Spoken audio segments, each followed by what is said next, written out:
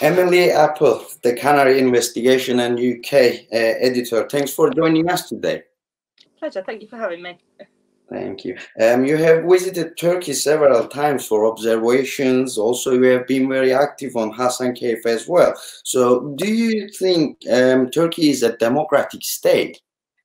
No, I don't. Every time I've visited the region, I've seen more and more evidence that it's not behaving as a democratic state would do. So, for example, I've been an independent observer for the last general election and the last local elections, and across the southeast, there's been intimidation, there's been electoral fraud, there's been people being sent to, so for example, I was in Sur, so there's people who were displaced, who were sent to the wrong polling stations, who then weren't allowed to vote.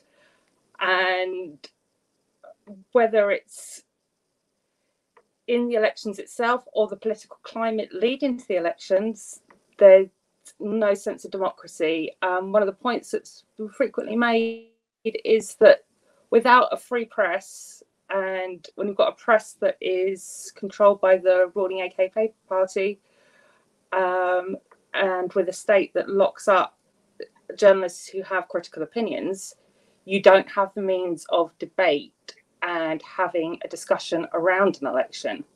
And that, combined with the number of HDP politicians who are in prison, means that the Kurdish movement was going into the election at a democratic disadvantage because it didn't have a lot of the basic things that you would put in place for a democracy available to them to participate in those elections.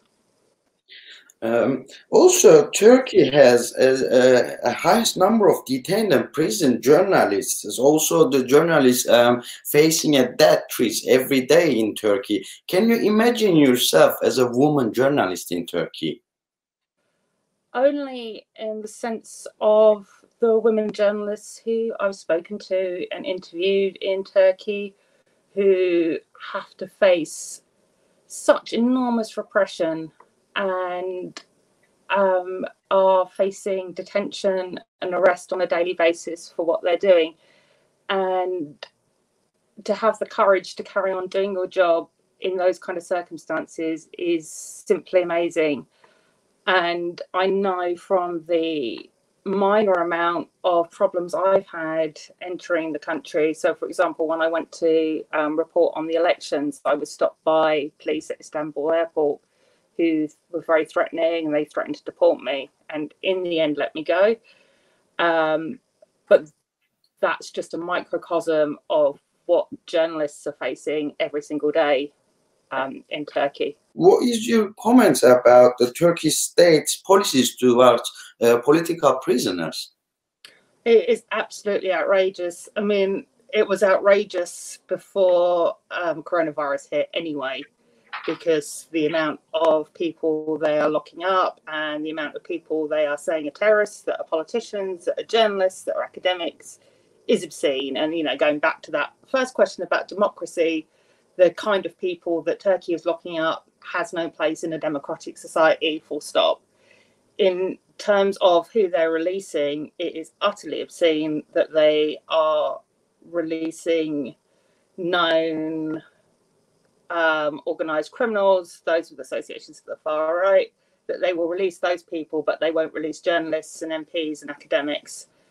And even more so, the reports that they're using the virus as a weapon in prisons, so threatening prisoners that if they don't behave, they'll be put in with somebody with coronavirus. It's very clear that Turkey is using the pandemic as a weapon. Yeah. As you know, Kurdish leader Mr. Abdullah Ocalan has been under isolation last 21 years now, and he's not been able to meet his basic human rights as well. So what do you think Turkey is trying to achieve with isolating Mr. Abdullah Ocalan? It's quite hard to say what they're trying to achieve.